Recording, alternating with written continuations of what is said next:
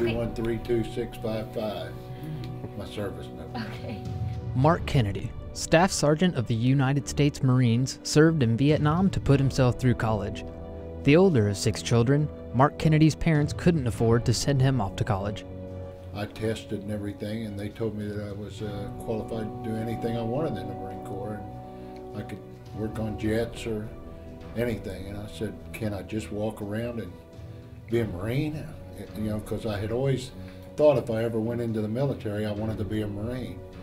And he said, well, I can guarantee you the infantry if that's what you want. And he said, but you're qualified for a lot more. And I said, no, I'd just as soon be in the infantry. And so I enlisted in the Marine Corps to go into the infantry. And my dad wasn't too excited about it because Vietnam was just starting up. He was afraid that going into the infantry, I'd just be cannon fodder in Vietnam. And I didn't think so. And I told him that the Marines trained you better than that, and I would pay attention during the training. Mark began his journey when he enlisted in March of 1965. I was first deployed, I went in January of 1966.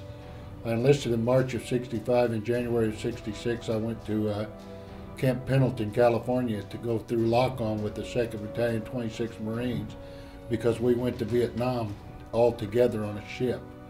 The USS Henrico is the one that I was on, and we went by way of the Philippines for SEER training and Okinawa to the northern training area for jungle warfare training, and then we went into Vietnam, pulled into Da Nang Harbor in late May and early June of 1966, and we landed, and then we deployed. We spent a day or two in Da Nang, and then we deployed out to the west, out by the mountains near Cambodia, and at an old French fort in Hill 22 and 22 X-ray is where my company was at, and my platoon specifically was on Hill 22.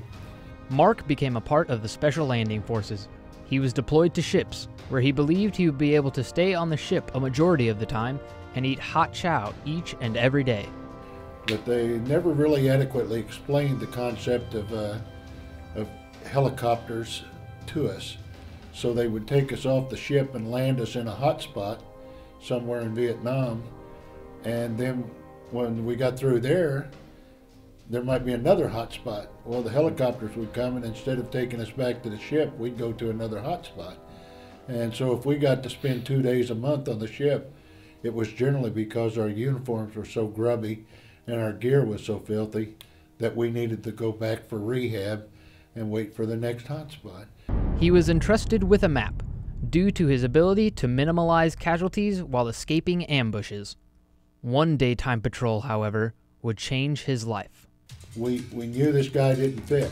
He was not from that village, and we just knew he didn't fit. So I started over to talk to him, and he took off running. He chased me, ran me into a trench line. And what I mean is, there was a trench line that went down, and then it turned to the left, and then it went away again like in a Z. And he jumped into it, and I ran up and looked, and he was already going this way. So I jumped into it, and it was about a little bit wider than my shoulders and about up to my neck in depth. And so I ran down to the corner here, and I looked around. He was laying down on the ground, looking around the other corner, looking back this way, down that way. And so I talked to him and told him to stand up and to surrender, Chu Hoi, and he ducked his head back. So when he did that, I went ahead and took my M16 and fired a few rounds to keep him back, and then I stepped around, and when I stepped around, I heard a bitch box, a Claymore bitch box. They call it a bitch box because when you hear it, it's a bitch. You're in trouble. I knew what was happening, and I got one step in and saved my life. And eventually he realized that they were getting close. Now he was already getting hit with shrapnel, and he realized though that he was going to have to get out of there, so he jumped up, tried to climb up and get out of there, and when he did, I just stepped up with my rifle and drilled him. After Staff Sergeant Kennedy killed the man, he was medevaced out. He had requested, however, to keep anything that the man had on him so he could take a look at it. Mark was given a letter that would give him a better look on life, even after the Marines.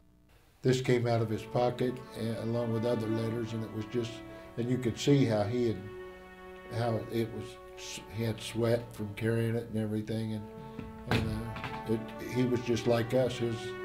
He probably had trouble keeping things dry just like we did, and you could tell that by his letters. But he had 3 or 4 letters on him that they let me have back. And I've had people that ask me, well, why do you want to keep that picture? And they ask me, do I feel bad that I killed those kids' father? You have to see my grandkids and my kids to appreciate my answer to that. I have no remorse at all. I was doing my job, and believe it or not, I don't feel any ill will towards him. He was doing his job. He tried to kill me. He just got the worst of the deal that day, and I don't feel bad. And sometimes I look at that picture of him and his children, and then I look at pictures of my kids and my grandkids, and I thank God that I was the one that finished on top that day.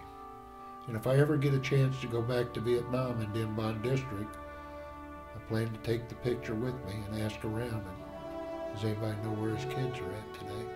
Yeah. I'm not going to make it a mission, but if somebody came up tomorrow and said, hey, would you like to go back to Vietnam? Yeah, I'll go.